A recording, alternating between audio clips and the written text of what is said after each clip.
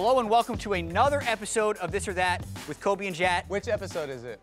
72. All right. We have never counted the number of episodes. I just thought of that because every dive, you say exactly which episode it is. It is. Because we started it so recently. This or That is timeless. It goes on forever.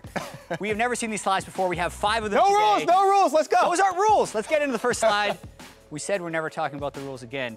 Better LCS debut. Mike Young, contracts. So contracts, I remember this one pretty clearly. And he was actually going off. People were like, he's the best jungler in the world. Yeah. People were already comparing him to, oh yeah, SKT wants to pick him up. Yeah, this is actually super interesting because Mike Young, or as I like to call him, Rookie of the Split Mike Young, yes. actually the had only a rookie good of the first week, split. but he didn't win a match. And the team protected He did him win a lot game, though. with their jungle strats. And he went off in some of those games. But contracts, I don't actually think his rookie split was amazing, even though he did win Rookie of the Split.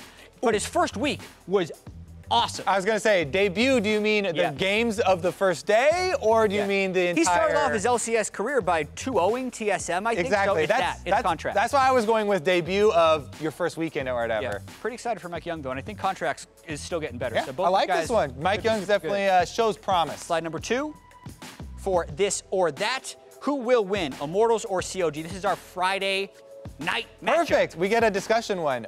This is actually really hype because not only is it battle for first place, this is battle of who won the trade. And people have been having so much discussion just on the junglers. They're like, oh yeah, Smithy, nice guy, shot calling. He's helping out with the mentality of the team. You know, his direction for the late game is so much better. And Darduck is all plays, but that has not been the case. No. Smithy has been huge in the plays, the early ganks, his Baron steal as well. So I really even just like that, that dynamic. Not only that, Pobelter and Huhi also was a double starter on COD, so there's so much story in this matchup. With that being said, even though I think Immortals is a little underrated with the way Flame and Ole and Cody Sun have been playing, I'm still on the COG hype train for this split because I think Darshan is back to that level where he was one of the best top laners in NA. I think Aframu is recommitted, and I think there is still more talent on that team, so I'm going to go with COG for this Friday. Exactly. Now I feel like the more surprising wins have been coming from Immortals, but I still have to give it to COG. COG's games have been super close, too. So much of this is on almost historic brand value with the roster. Like,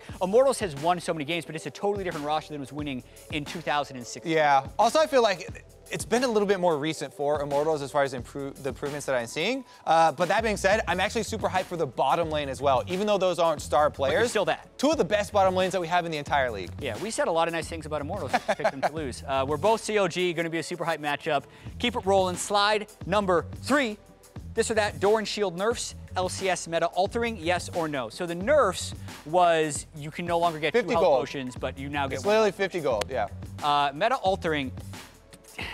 I don't think so. I like Door and Shield. I don't think it's a meta altering shift.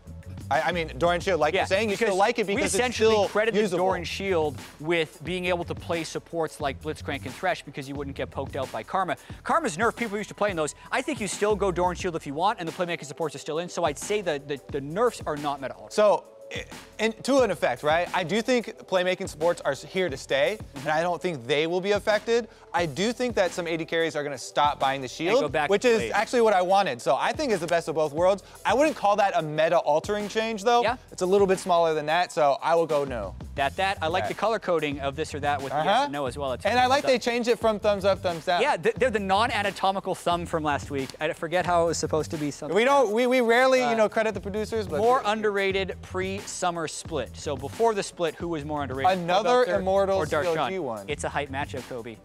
You must do multiple slides on it. Honestly, even the colors of the logos are the same. Honestly, I feel like Darshan received more hate. So I don't know about more underrated compared to their performance that they're having now. But I felt like Darshan was receiving more hate than Pobelter was. So that's why I'm going to say Darshan was more underrated.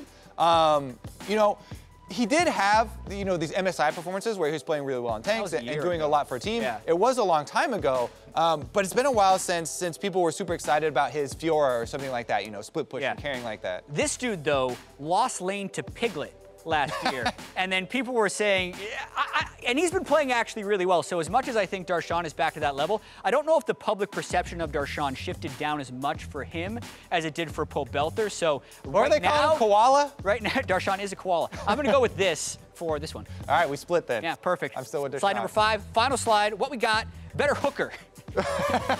Word choice. Question. Weird choice, but Thresh? I like the slide because so many teams, we've been seeing even Blitzcrank into Thresh so often. I always cite as my reason for favoring Thresh, his versatility. Obviously, the Lantern, you can play defensively, you can save people. There are a lot more creative plays. Yeah. But obviously, the speed of Blitzcrank, as well as the silence from his ultimate, is super underrated, which makes this a lot closer than just the, oh yeah, obviously he can hook and he can Lantern. Yeah. Blitzcrank offensively definitely has a bit more punch, but I still just love Thresh. Yeah, I'm going to take this question a little bit differently and talk about just the hooks. I think Thresh is a more useful champion, but even Rocket Grab, just looking at the hooks, Rocket Grab is better than Death Sentence, in my opinion. Yeah. Yeah. Okay. That's why I thought you were saying the. Yeah. Okay. We're good then. We took it different different questions. Perfect. I'm going to go with this. Kobe's going to go with that. As usual. Also, this is literally a hook. Ha! I win. We're done. We're done. That was the last slide. I have end nothing it. else to say to this man.